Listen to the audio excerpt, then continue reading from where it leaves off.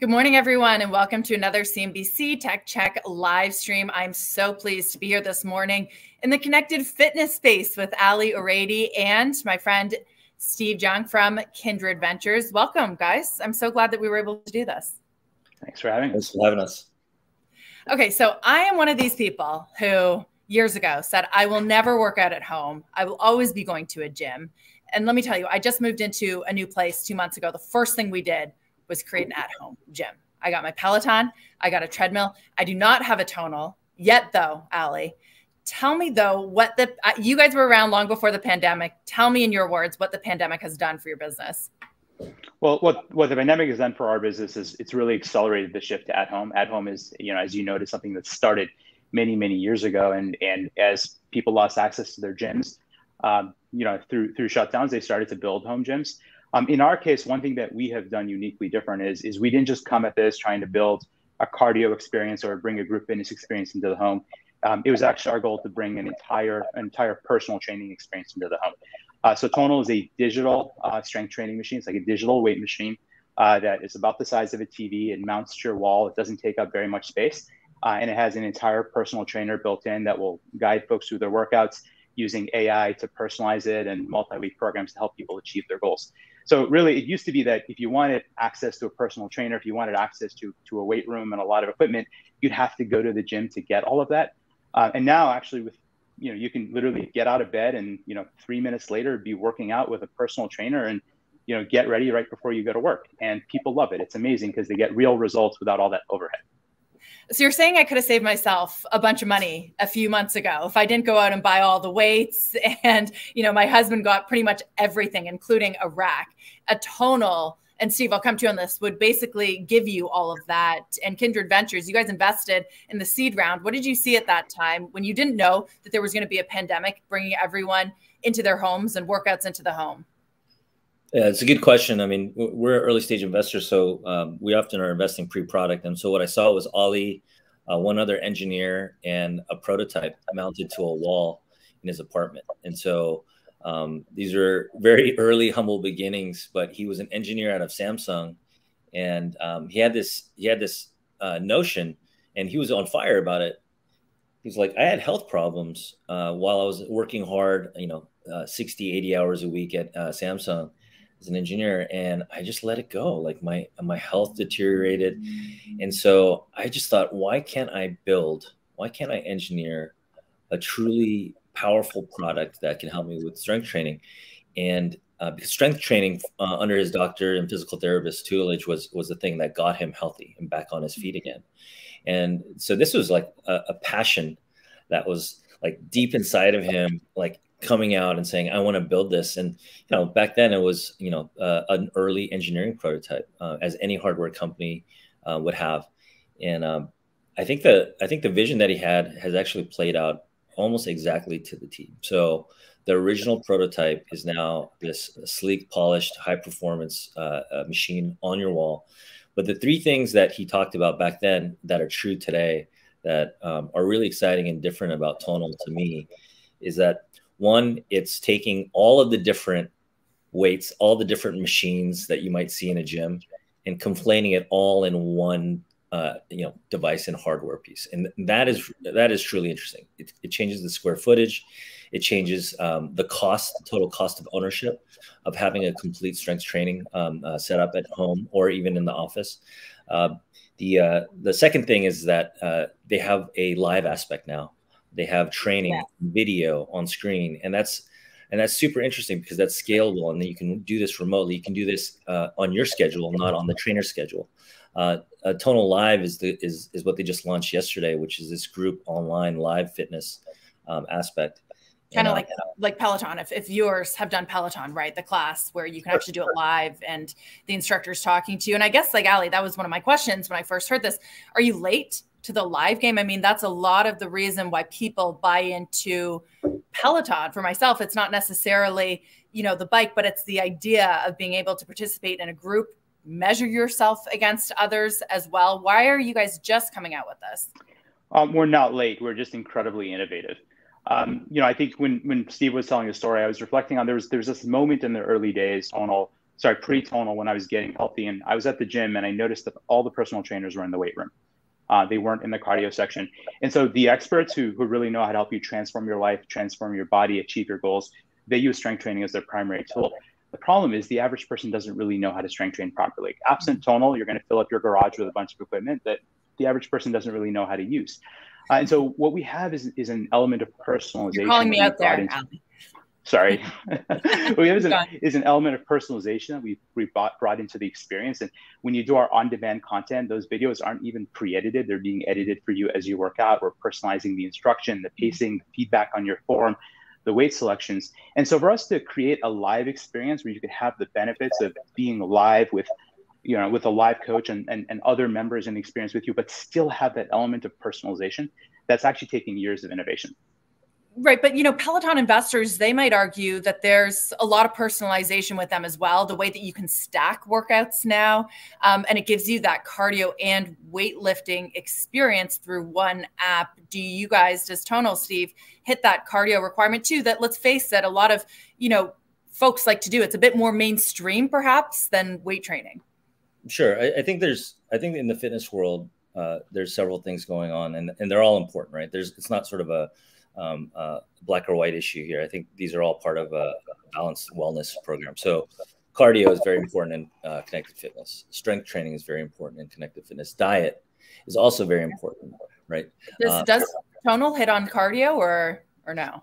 No, it doesn't. But the important thing is that in strength training, there hasn't been any innovation, not on a hardware or software level. Mm-hmm. And so to speak to your last point, one of the things that I think is really interesting and different from some of the other connected fitness companies in the space is that Tonal from the beginning has always been focused on how do we create real innovation in the machine. If we can create real innovation in the machine is hardware and it's also software.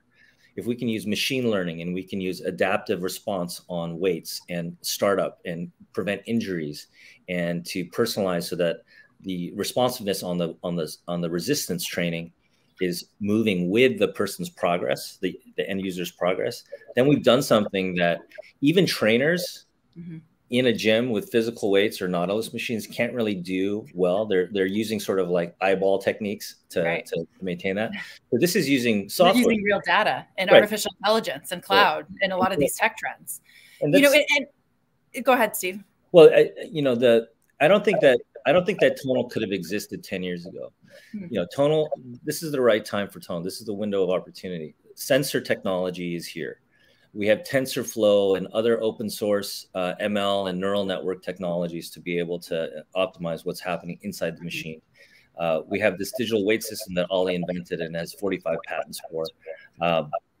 We have a cloud computing and media bandwidth, and the idea that there's a gig economy even around instructors being able to be freelancers and even build a business through these platforms. And so I think all of these are coming into a head here where companies like Tonal and Peloton have an opportunity to be the number one in their space. Now today, Tonal is, I think, 90% market share in the strength training, connected fitness strength training sector. Right. And also, I kind of hear your point. I mean, I'm someone who also likes to do a variety of workouts. I don't just rely on my Peloton. I have a rower. I have a regular treadmill, as you say, weight training. But Ali, now that you're starting both, so I agree. Have both.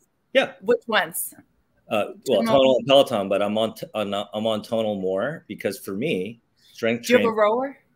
I don't. Okay, I'm going to get you on that because I've got a good app for you. But Ali, as you look to this live streaming shows, then this clearly is a big part of what you guys want to do going forward. How do you look for instructors? Are you looking to any of the Peloton instructors who are doing so well? I mean, one of them is on Dancing with the Stars now, right? Created this huge fan group and saying, hey, why don't you sort of try us? Is there some overlap there? Is there something that you can propose to them, especially because you guys are pre-IPO? Well, we are creating our own celebrities. Like the people, we're going out and finding amazing people. And remember, we're not in the entertainment business, right? If you want to cycle, you're not in the entertainment business. We are not. We're in the outcomes. Should you be? Right? And so, no, we shouldn't, because the reality is, if you're doing cardio, like the point of a cardio instruction, we all know how to bike and run. They're there to entertain you. They're there to motivate you. We're there to give you instruction. Now, it has to be fun. It has to be motivating, and our members love it. And we have the highest engagement in the sector by a factor of 2. So clearly people love it, and clearly they're getting results. But we look for a different type of coach. We look for coaches with a lot more credentials, a lot more capabilities. There's a deeper level of instruction. And look, I mean, if you want to go for a run, you should get on a treadmill or go outside. But when you hire a personal trainer, that's not what they do with you. They use strength training to build muscle, increase bone density, and get your heart rate up all at the same time. And they do it to drive you towards a specific outcome. And that's what we're in the business of doing. What you're describing to me, Ali, though, is someone who sort of no nonsense wants to get down to their workout, in and out, which I totally understand. But then does that sort of alienate a group of people who do love to go on Peloton and listen to these stories from their instructors? You know, I just wonder, is that selling your product short by saying that you don't have to be entertainers? Whereas I think, you know, connected fitness has always been somewhat, from Jane Fonda to the Peloton instructors, about the personality behind it. Well, we are entertainers. We're just not entertainers first. And so one of the things that we get in a live experience is a greater amount of that entertainment factor, a greater amount of that coach connection, more community feeling. And we have over a dozen different modalities on our system. So it's not just about strength training. We have yoga, we have Pilates, we have boot camp classes. Because once we're in the home, once we're on the wall, we become the fitness portal for the entire household. So we do acknowledge and realize we have to serve the entire household and do all of these things. But when we were going out and finding our coaches, we weren't looking for people who are just entertainers. We looked at for a higher level of credential, a greater degree of depth, someone who's going to be more focused on outcomes, credentials, programming. How do you create a 4-week program to help someone achieve a goal? What personal trainers do.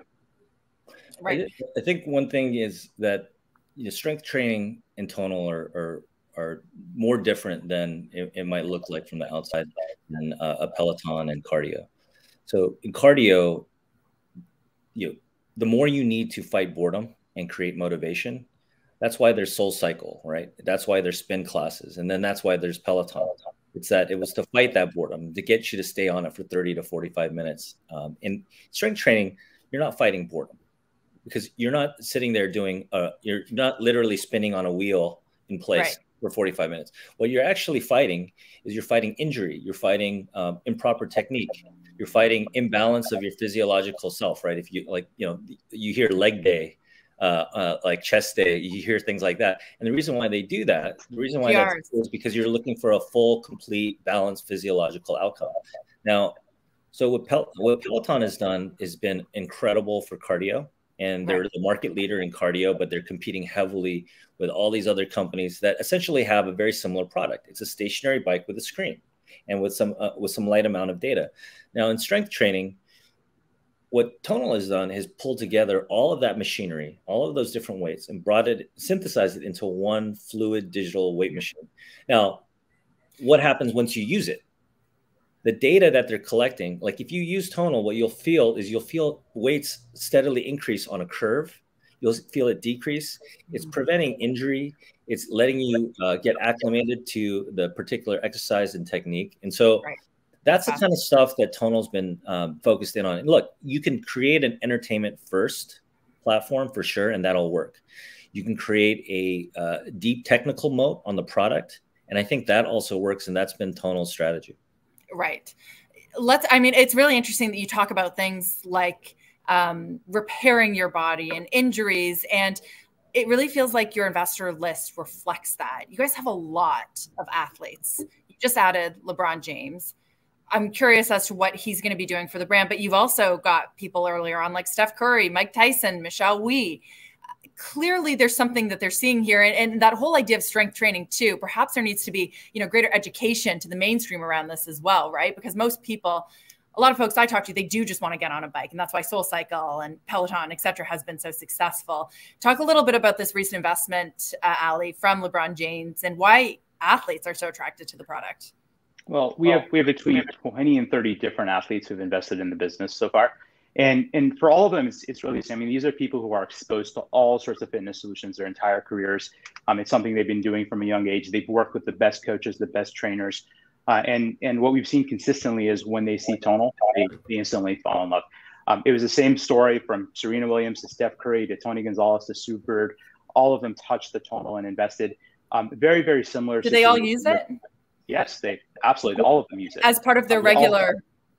Yeah, and they use it with their coaches. They installed them at home. during the pandemic. Instead of going to their athletic training facilities, they're actually working out at home, oftentimes remotely with their coaches and their trainers. And it's about the fact that you can get a really, really efficient workout. In fact, those are the words that LeBron used in a recent conversation with him, is how efficient it is to have one machine that can do all of this in a really compact footprint. And in your home. And then the data that they get off of it. Up until this point, we've been strength training. Yeah, we've been strength training blind with no data. And now we actually have data. They can see their charts, they can see their progress. They can share that data with their coaches and their trainers. And that just completely transforms the game when it comes to strength. Do you guys, and sorry, I'm going to run through the rest a little quickly because we're over time, but I could talk about this for an hour. I'm sure you guys could too, or hours. But I want to get a few things. Just as you say that, Ali, I'm curious, do you guys have any tie-ups with Whoop or Aura or Apple Watch? Is that something that you're looking at? Because as you say, that data is so important, and Tonal fits into that. Or are you collecting it on your own? Yeah, we have a deep integration with Apple Watch. We have an Apple Watch app, and we're integrated with HealthKit, and we use all of that data. And at the end of the day, does that worry you? I mean, Apple's making its own moves, and they're pretty good. They have some experience in hardware, and they're getting into fitness. We're not concerned in the least. We at the end of the day, we view it as we're building a personal trainer, and the more data we can get about our members, the better the decisions we can make on their behalf. Making great quality decisions on behalf of our members is what makes us special. We've got some comments. Someone said, "Don't forget Richard Simmons. He's an investor also." No. Maybe you gotta hit him. I think we should go after him. Yeah. The OG. Yeah. The OG. To get you with, maybe a different crowd. Someone else on YouTube said, and this is kind of what I'm looking at too. It says, I've had Tonal for 2 years. Peloton and Peloton Tread all serve their own purpose and are easily combinable. I agree with that sentiment, but that is a lot of money. And, for the average person, how mainstream do you want to go with this? And how much is a Tonal, first of all? And do you expect sort of that any household can have this? So we view this as a 45 million household market. Strength training as a market in aggregate is larger individually than cycling and larger than running. Cardio combined, when you combine running and biking and ellipticals and rowers, all of that in aggregate is about the same size as strength. So it's a much, much larger market. And if you're only going to get one piece of equipment, it should be the Tonal, because once someone turns 40, the one thing they should do for the rest of their lives is strength train, not cardio. You want to build muscle mass, you want to maintain bone density, maintain flexibility, not put a bunch of mileage and wear and tear on your body.